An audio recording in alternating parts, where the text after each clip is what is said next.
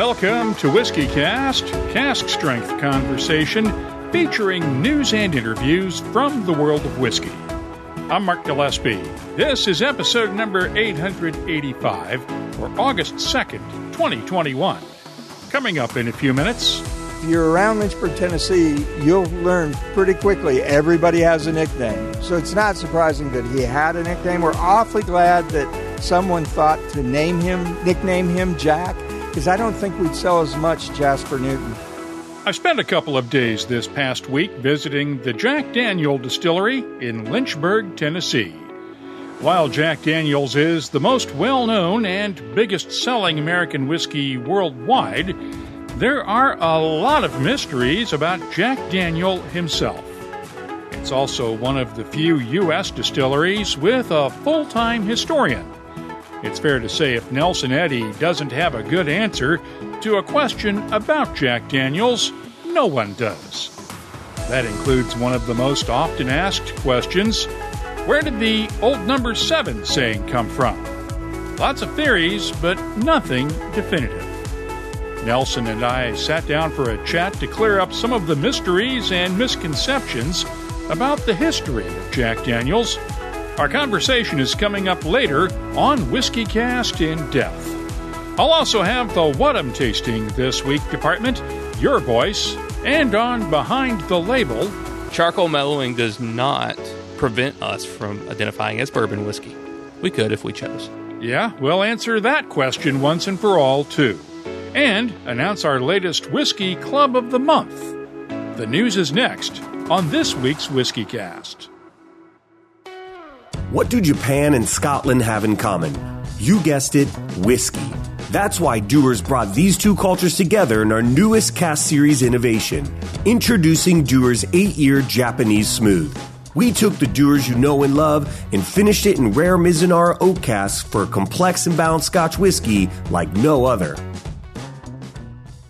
And now, a message from Robin Redbreast. Robin Redbreast? You may have seen me around. Face label, label face. Yeah, that's the one. I'm now contractually obligated to be their spokesbird. Yeah, my agent didn't read the small print. Proud sponsor of WhiskyCast. Redbreast. Pass it on.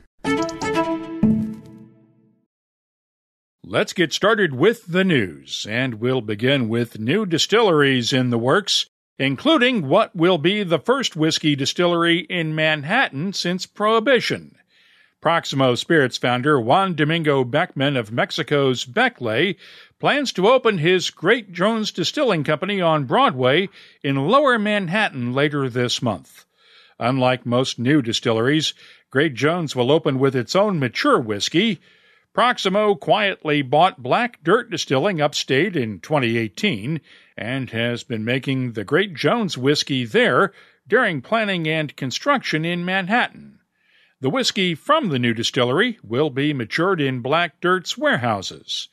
A hat tip to Robert Simonson for breaking this story in the New York Times on Thursday. Elsewhere, Uncle Nearest has expanded its footprint in Shelbyville, Tennessee. Founder Fawn Weaver and her team have acquired 53 acres of land next to the existing distillery site. They plan to use it for growing organic, non-GMO corn to use in its whiskeys. In Indianapolis, West Fork Distilling plans to become one of the largest craft distillers in the U.S. It'll be expanding its operations from its downtown location to a new $10 million distillery north of the city in Westfield. Groundbreaking for the new distillery took place this past week, with plans to open next spring. It'll include a restaurant, speakeasy, and events center, along with expanded distilling and maturation capacity.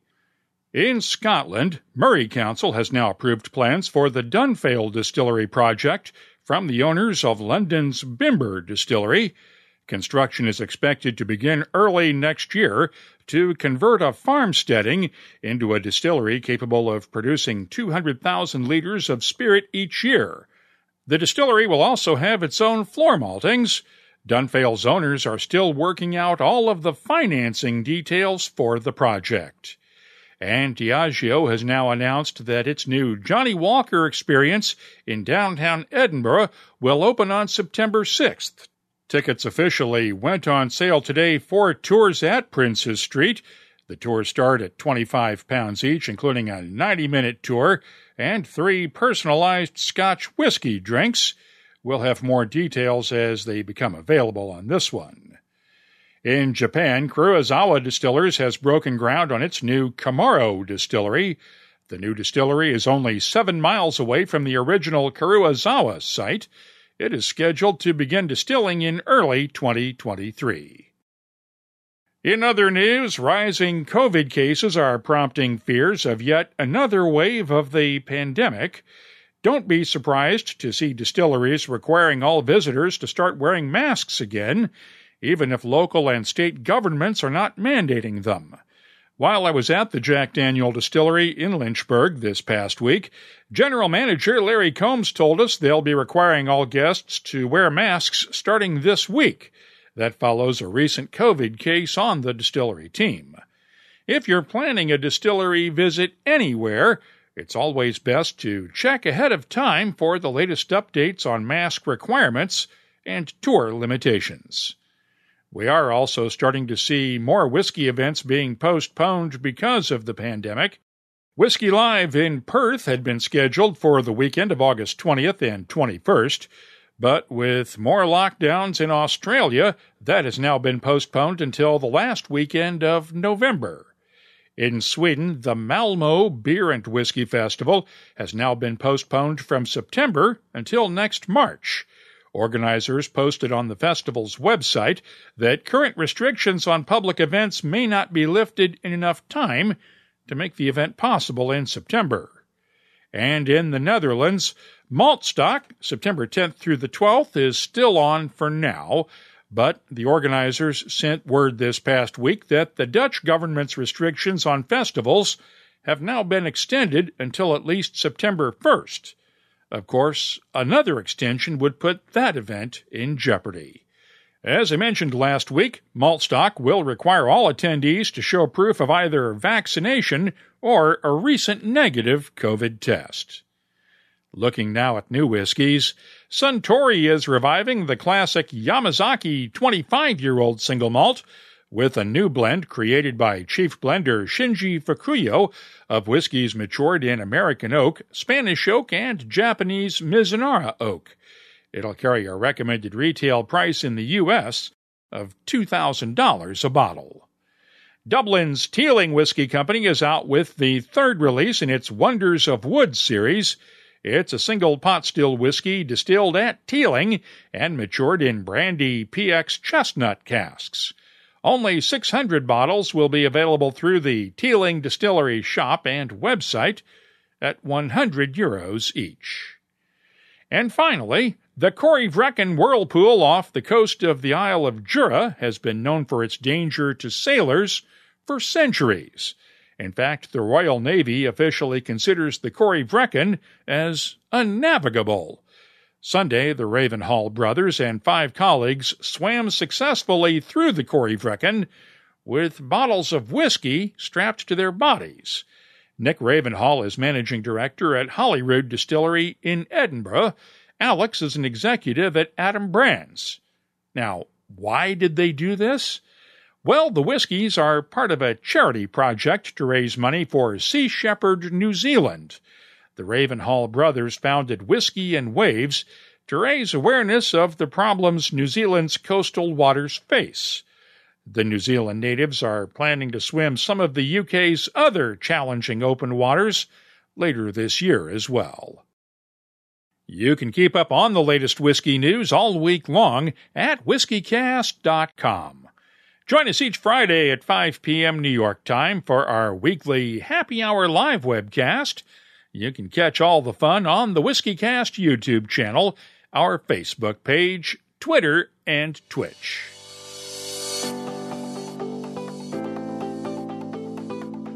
Time now for the WhiskyCast calendar of events. Westport Whiskey and Wine in Louisville, Kentucky has its next summer concert series this Friday night. Milam and Green Distillery in Blanco, Texas hosts a benefit for the Austin nonprofit musicians group Home this Saturday. Also in Texas, the Black Bourbon Society's Open Door Tour wraps up in Dallas with events on Friday, Saturday, and Sunday. Catoctin Creek's monthly bottling workshop is on August 14th in Purcellville, Virginia. The Whiskey Education Foundation has a pairing dinner on the 19th in San Francisco. Bonham's has its next auction of rare whiskeys on the 20th in Hong Kong. Sagamore Spirit Distillery in Baltimore has its next Whiskey on the Waterfront event on the 21st. And the Bedfordshire Gin and Whiskey Festival is set for August 28th in Leighton Buzzard, England. Right now, we have 156 virtual and in-person events on the searchable calendar at whiskycast.com. If you're responsible for organizing a whiskey event, just use the contact form at our website to let us know about it, and we'll be glad to add it to the list. And now, a message from Robin Redbreast. Small batch. How would you describe it? It's like an Irishman's understanding of baseball. Extremely limited. Proud sponsor of WhiskyCast. Redbreast. Pass it on. WhiskyCast In-Depth is brought to you by Oban and the Classic Malts lineup. Jack Daniel's is arguably the best-selling American whiskey, not just in the U.S., but around the world. And without the distillery, the town of Lynchburg, Tennessee would be just another typical small town. It may be hard to believe, but when I visited the distillery this past week along with several other whiskey writers, it was actually my first visit to Jack Daniel's. And the myths about Jack Daniel himself and the whiskey he created hang in the air around Lynchburg like the humidity on a hot summer day. And believe me, it was hot and humid there this past week. There are some questions that can never be answered, since Jack Daniel took the answers to the grave with him when he died in 1911.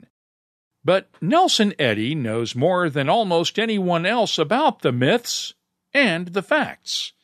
He's the official historian for Jack Daniel's, and while a jazz trio played before dinner the other night on Barbecue Hill overlooking Lynchburg, we sat down to talk. I think the history of Jack Daniel's is probably unique in all of American whiskey because it's obviously named after the founder, but in a lot of the other cases where we have distilleries named after the founders, we know a lot more about those founders than we do about Jack, right? Well, I guess one of the unique things about the Jack Daniel's distillery is it's over 150 years old and it's still operating. So, I don't know if I can make a comparison between Jack Daniel's and other historic distilleries and how much we know about them. I've always been surprised not as many books. You'd think this iconic global brand in 170 plus countries around the world, that there would be many, many books. And there's actually really just two books written about Jack. One is from the 1960s. It's called the Jack Daniel's Legacy Book. And the other is called Blood and Whiskey. I think that was about 2004 or in there. I've always thought, why isn't there a movie about Jack? Because he has a really interesting story, especially all that we know now about Nearest Green and all that. I think it would be a fascinating story. So I'm surprised. But I think, too, we're living in a time period where people are far more interested in the history of whiskey. American whiskeys have grown. Each of them have a story. And so people are digging in and wanting to know more.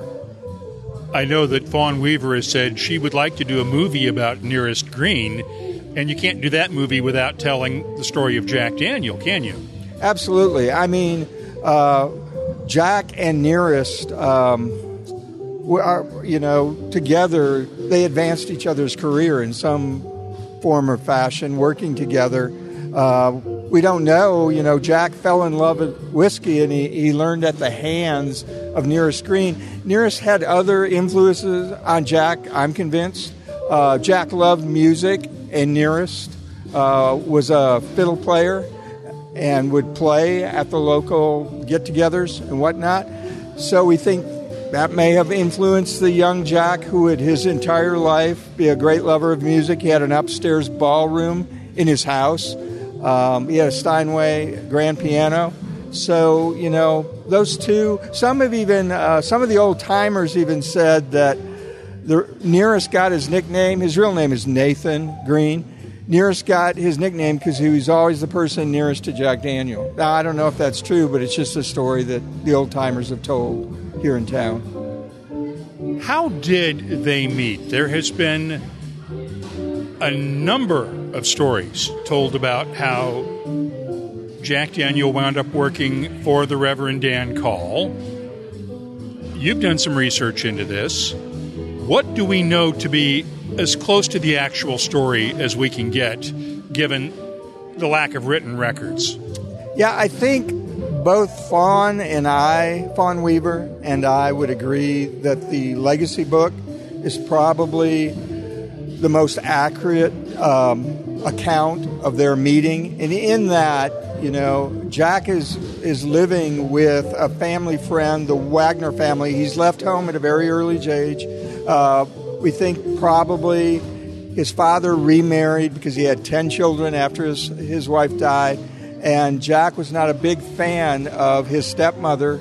And so he leaves home at an early age, right around 10 years old. He's at the Wagner family's home, and they're a neighbor. And through the Wagner family, he meets Dan Call. And Dan Call's a young man. He's got a wife. He's got a new child. And he's also got a farm, a general store, and a still. So he's got more than he can handle. And so Jack is really invited to come to the Dan Call house, not to make whiskey, but to help his wife out and to be, extra hands. And but while there, he meets Nearest's children, Eli and George Green, who are closer to Jack's age. And it's through them that he'll meet Nearest, and he'll gravitate to the still. And Dan Call will ask Nearest to teach Jack everything he knows about whiskey making. And so that's how it's recounted in the Legacy book. And the person, Ben Green, not a relationship to the Green family. He's from Shelbyville. He was a local newspaper writer. He would have interviewed some people in the day that he wrote that could remember Jack Daniels and tell, firsthand accounts. And so when it's not recorded, and meetings like that, of course, we all meet people and we don't necessarily make a record of it. Where things aren't recorded, you really have to go with those earliest, accounts. It's about the best we can do.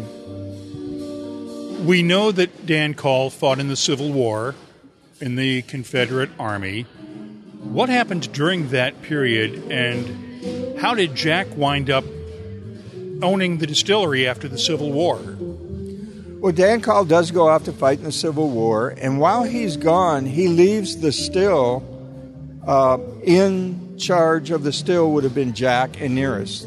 They were working side by side. They had control of the still, and so that's what's happening during the Civil War. Is they're working side by side, which would have been a difficult time. That area of Middle Tennessee goes back and forth between the Union and the Confederates 5 or 7 times. I mean, it's just back and forth. There's skirmishes. There's a major battle down the road in Murfreesboro, Tennessee. There's a big battle in Franklin and in Spring Hill, and then Nashville. So we have all these battles going on. So it would have been a trick to making whiskey during that time, because you have thousands and thousands of soldiers going after the grain for themselves, to feed their animals, just on and on it goes. So you kind of wonder what that was like. Well, after the Civil War, you really have a religious fervor that takes place You have big revivals going on because we've had so many people die in the war. And when faced with our own mortality, people often turn to religion. And that was the case after the Civil War. In Dan Call, there would be a revival in town, and Prohibition was a part of that revival. And so Dan's wife, it appears, was already trying to get him out of the whiskey-making business, but his congregation was too. So between his wife and the congregation saying, look, and this is not an exact quote, but between them saying, look, you've got to give up one of your two spiritual pursuits, either give up preaching or you give up making whiskey, Dan thought he would sell his still, and he does. He sells it to Jack Daniel. Keeping in mind that while we don't know Jack's official birth year, it's estimated around 1848, which would have made him in 1861 probably around 13 years old when the Civil War started. Right. That explains why he didn't fight in the war himself. Well, a couple of things. Jack was a diminutive person. He only grows to be 5'2". He's called the boy distiller because he looks really, really young. So a 13-year-old Jack, just if people who are conscripting other folks are riding through town, he doesn't look even 13. But no, he will not fight in the Civil War. He'll stay at the Call property and make whiskey. After he buys the still, Nearest and his two sons come to work alongside him, essentially, right? Well, I don't know exactly at what point. Nearest, for sure, comes to work for Jack. He'll be the first. They would have called it back then not a master distiller. They would have called him a head distiller, depending on how many people were working with him. So immediately when now Nearest has been freed, emancipation has taken place, he will be hired by Jack Daniels, and he will be Jack's first master distiller in 1866 when the distillery is established.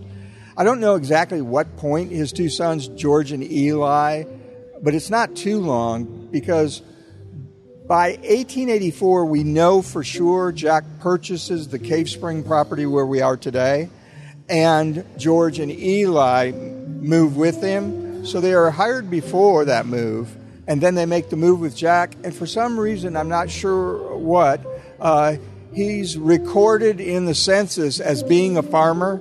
Nearest will not go to the new property. He's content to farm.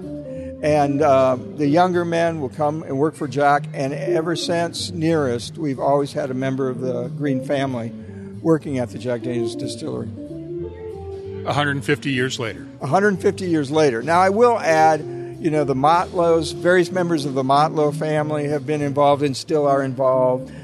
There's a handful of families that can stretch, or we can go back and in that crew photo and in others, find members of that family today. And, that's really our greatest quality control.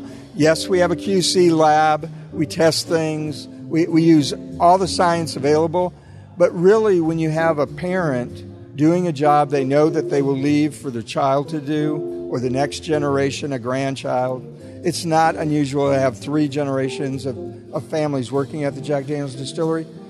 They don't want to mess it up because they want something to be there of value when their children come of age and are looking for work. So family is probably the best QC you can have. And just a few weeks ago, you guys dedicated the oldest warehouse on the site in George Green's honor.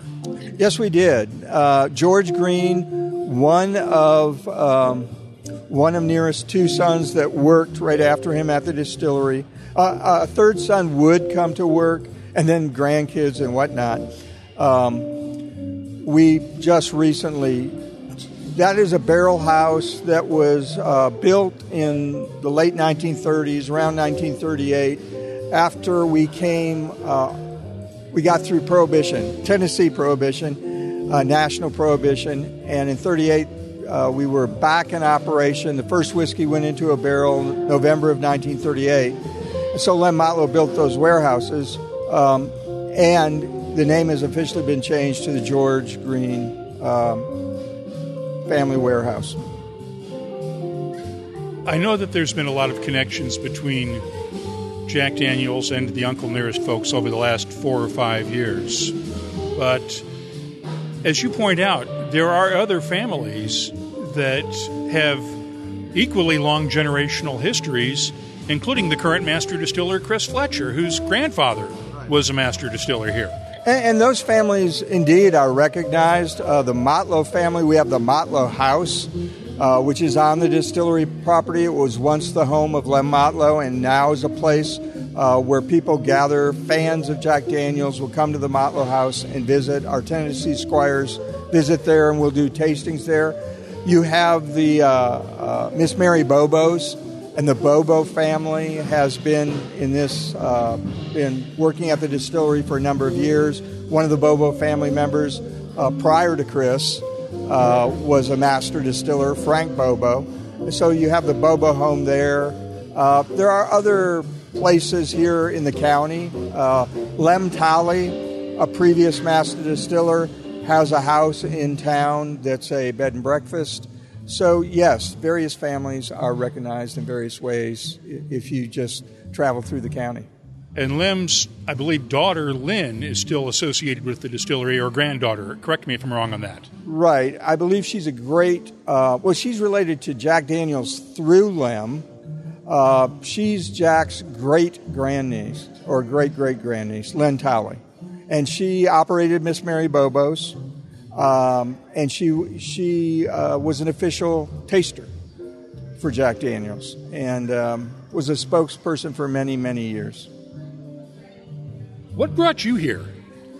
Well, I came down to Tennessee in 1976 and eventually got work at an agency where I was writing live read radio commercials for the Grand Ole Opry. That was one of the first things I did some writing on. For those people who are in the South, they'll know the name Martha White.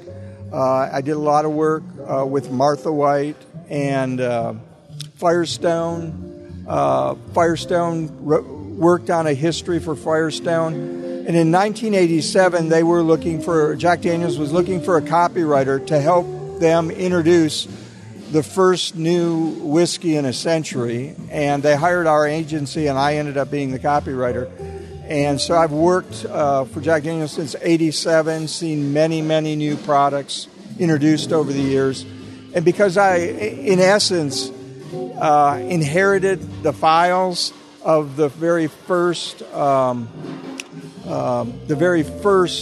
advertising manager, marketing director of Jack Daniels, Art Hancock, who would retire later, I believe, in the late '80s, early '90s. Because of that, I really had a bevy of information and over time became the Jack Daniels historian. What's the most unusual thing that people should know about Jack Daniel himself that has become really sort of lost to the average whiskey person, but that still is in the history books? Well, wow. It's hard for, there's a lot of people that don't even know Jack was a real person. I mean, one of the things I've always found interesting is Jack is a nickname. His real name is Jasper Newton Daniel. And probably most people don't know, but at the time he was born, everybody would have known the names Jasper and Newton. Because Jasper and Newton were two Revolutionary War heroes. They freed some American citizens from the British. These two sergeants did, and they became heroes to the point there are counties throughout the country where you'll find a Jasper County next to a Newton County, and you'll find a Jasper County with Newton as its county seat or a Newton County with Jasper as its county seat. You'll find that throughout the U.S., and it's to honor these two Revolutionary War heroes. And I believe it's Jack's grandfather or great-grandfather, I believe it's his grandfather, would have fought in the Revolutionary War. So that's why he's named Jasper Newton Daniel. It was a popular name. I even have a family member in my family tree with the name Jasper Newton. And most people would know that, but they probably wouldn't even know that's his actual name. But there's so many things. He owned a Patek Philippe watch in about 1912. No, it was earlier than that. because he'll pass away in 1911. I think it was probably 1902. It's inscribed on the watch, and the watch is now at the Patek Philippe Museum in Geneva, if you're ever there. But to think a Patek Philippe watch made its way all the way from Switzerland, and they have a record of when exactly it was made, all the way to Lynchburg, Tennessee, into the hands of Jack Daniels, I find amazing. But it also says something about his desire for quality. He really demanded quality. It was true of the accoutrements, like a pocket watch, and it was true of the whiskey he was making. How did he get nicknamed Jack then? We do not know. I'll tell you one thing. If you're around Lynchburg, Tennessee, you'll learn pretty quickly everybody has a nickname. So it's not surprising that he had a nickname. We're awfully glad that someone thought to nickname him Jack, because I don't think we'd sell as much Jasper Newton. Yeah, I was thinking myself, Jasper Daniels whiskey just doesn't quite have the same ring to it. No, it doesn't. Nope, I don't think that would be nearly as popular. It doesn't roll off the tongue. By the way, Ben Green's book about the legacy of Jack Daniels was republished in 2017 with a preface and foreword by Uncle Nearest founder Fawn Weaver and contributions by Green's sons as well. While you might find it online at outrageous prices through online booksellers, it is also available through the Lynchburg Hardware and General Store, the distillery's official gift shop in downtown Lynchburg. Full disclosure, I was in Lynchburg as a guest of Jack Daniels and Brown-Forman, but as always, full editorial control over the content of this episode remains with WhiskyCast. That's WhiskyCast In-Depth, brought to you by Oban. Every sip of Oban is like a postcard. Oban Single Malt Scotch Whiskey is offering the chance to immerse yourself in Oban and the whiskey-making process through the Oban Abode experience. 2 winners will receive a trip to Scotland to stay in the Oban Abode, just steps from the distillery. To learn more and enter, visit obanabode.obanwhiskey.com. Complete rules are available at the website. The What I'm Tasting This Week department is brought to you by Sagamore Spirit. Let's start with New Liberty Distillery's Millstone Rye Whiskey, distilled in Philadelphia. It's a 2-year-old whiskey made with malted rye and bottled at 47.5% ABV. The nose has subtle spices with hints of dill and other garden herbs, along with honey and vanilla. The taste has a nice balance of baking spices, garden herbs, rye bread, honey, and a hint of oak. The finish, long and dry with lingering spices. I'm scoring New Liberty's Millstone Rye a 90. Ruddle's Mill Straight Bourbon is bottled by the Covered Bridges Whiskey Company and gets its name from a historic covered bridge in Kentucky's Bourbon County. This one is bottled at 46.1% ABV. The nose has notes of dried flowers, straw, honey, vanilla, and a hint of spice that develops slowly. The taste starts off sweet, followed by a burst of black pepper with a subtle fruity tartness in the background, complemented by hints of dried flowers, brown sugar, and vanilla. The finish, long and dry with subtle touches of spices and fruit. I'm scoring Ruddle's Mill Straight Bourbon a 91. I'll have more tasting notes in just a minute, but first, this week's tasting notes are brought to you by Sagamore Spirit Rye Whiskey. Rye Day the 13th is coming up, and while Friday the 13th may be thought of as unlucky, Rye Day the 13th will be a very lucky day for one whiskey lover. Sagamore Spirit is giving you the chance to go on the Sagamore Spirit Rye Treat. It's a VIP distillery experience that includes a trip to Sagamore Farm near Baltimore and a stay at the Sagamore Pendry Hotel on Baltimore's waterfront.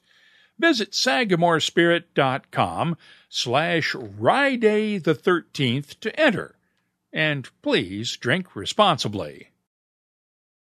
We heard from Shibui Whiskey's Nicholas Palachi several weeks ago in episode 875.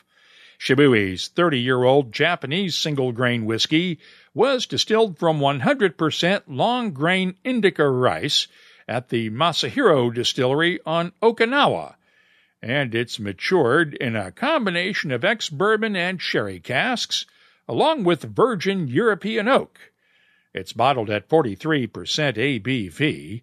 The nose has touches of baked peaches, coconut cream pie, soft spices, toffee, pine sap, and cedar shavings. The taste has subtle spices and notes of brown sugar, linseed oil, licorice, and a touch of mint. The finish, long with lingering spices and hints of oak and pine sap. I'm scoring the Shibui 30-year-old single grain a 93. And finally, Brook Laddie celebrated the 20th anniversary of the distillery's revival this year during the virtual Fay Gilles with the Laddie Origins Festival release. It's a complex combination of 13 different casks filled over 12 different years that really reflects the diversity of Brook Laddie's range over the past 2 decades. Laddie Origins is bottled at 56.3% ABV. The nose is malty and complex with touches of barley sugar, red apples, red grapes, cocoa, toffee, heather, and just a hint of spearmint in the background. The taste is complex and well-balanced with gentle spicy notes of black pepper, clove, and ginger root, along with touches of honey, brown sugar, blackberry jam, and oak that add complexity, along with a slightly astringent mouthfeel. The finish is long with a nice balance of oak and spices, along with touches of spearmint and brown sugar.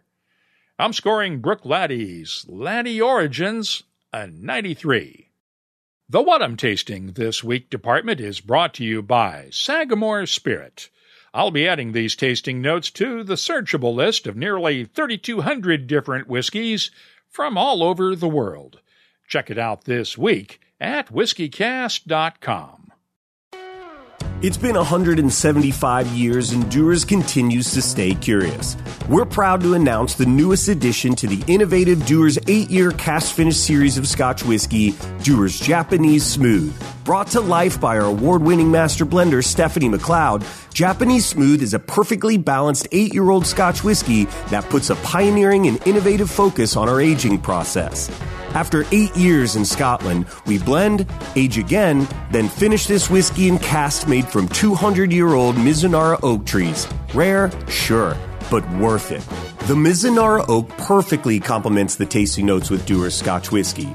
Japanese Smooth is loaded with Dewar's signature honey and floral notes, with the Japanese Mizunara oak adding exotic sweet and spicy flavors. Curious? Try this one in a perfect Japanese highball or on the rocks. It's time to announce our Whiskey Club of the Month for August. Congratulations to the Our Prague Whiskey Club in the Czech capital of Prague. Max Munson emailed us to nominate his club, which started back in late 2018 at the Jama Steakhouse in Prague and switched to online tastings when the pandemic hit. Max writes, "We have from 12 to 22 members sign up for each tasting and cover whiskeys from around the world, focusing on Scotch, U.S. whiskey, and Irish whiskey. Although this online format is working, all of us can't wait to get back together in person, hopefully in the near future." Thanks for writing, Max, and congratulations. We'll be sending you 24 WhiskyCast Glencairn glasses to use at your club tastings when you are able to get back together in person once again. Now, if you're in a whiskey club and would like to nominate your group for future Club of the Month honors, it's easy. Just use the contact form at whiskycast.com to get in touch with us. Tell us a bit about your club, and if you have a website or other social media presence, we'll be glad to add a link on the Whiskey Clubs page at the WhiskyCast website. We name a new Club of the Month on the first episode of each month. And we do carry over entries from month to month, so if you have already nominated your club, there's no need to do it again. Once again, congratulations to the Our Prague Whiskey Club in the Czech Republic, August's Whiskey Club of the Month. And thanks to Glencairn Crystal for helping us honor whiskey clubs around the world. Let's open up the inbox now for your voice. As you might expect, last week's interview with Heist director Nick Frew generated some heat on social media. Ed Hirsch at Bourbon Geek on Instagram is also one of the hosts of the Metal, Rock, and Whiskey podcast. He posted this comment: "That was a very interesting episode, Mark. Like you, I wish they could have had more episodes to go into more detail about the heist. Thanks, Ed." Tim at Howlabit on Twitter was, shall we say, a bit more critical. "Watching the doc right now. Everyone involved are complete morons. Absolutely everyone. Hashtag Pappygate." And BB at B__CL tweeted this: "If Buffalo Trace had half a brain, Kurtzinger should be greeting tours and signing bottles in the gift shop." Well, there's a better chance of the Buffalo Trace gift shop selling Pappy Van Winkle t-shirts with the line, "Drink it like you stole it," than that ever happening. If you have something you'd like to share with whiskey lovers around the world, you can always get in touch with us on Twitter, Facebook, or Instagram at WhiskyCast. The email address is comments@whiskycast.com. Let's close the show now with Behind the Label, our look at the history, science, and other things that make the world of whiskey unique. It's brought to you by Writer's Tears. And this week we're going to answer once and for all a question that seems to generate a lot of debate at bars. Is Tennessee whiskey, specifically Jack Daniel's, really a bourbon? Now, I thought we had cleared this up several times over the years. Apparently not, though. You see, the Montlow family persuaded the U.S. government to allow them to label Jack Daniel's as Tennessee whiskey back in 1954, arguing that the use of charcoal mellowing made their whiskey different from bourbons of the day. But the Montlows were playing chess while the government was playing checkers, and the Montlows were focusing on one area of difference to distract regulators away from all of the similarities between Tennessee whiskey and bourbon. Let's put it this way. If Jack Daniel's Master Distiller Chris Fletcher doesn't have a problem with people lumping his whiskeys in with bourbons on bar menus, why should anyone else? What happens when you walk into a bar with your friends and you see Jack on the bourbon menu? Right. They all think that I'm going to have words with the barkeep, but I'm not, because Tennessee whiskey is bourbon at the end of the day. We qualify 100% as bourbon. It's the charcoal mellowing process that allows us, though, to claim Tennessee whiskey on our label. So it's basically just a product identity, a labeling, how we choose to identify and market our whiskey. And we have a long history of that. Number one, I'm pretty proud of what my granddad did here for over 30 years. And the Montlow family that taught them, of course, was Jack's family themselves. In upholding this tradition, that's how Jack himself was taught to make whiskey, the charcoal mellowing, 10 feet. We do know that it impacts the aroma and the flavor of our whiskey. It does reduce the heavy corn notes that are very common in a lot of American whiskeys, a lot of bourbons. We're 80% corn in our grain bill, but when you open a bottle of Jack Daniel's, you get that sweet kind of fruity aroma, more caramel vanilla forward on the palate.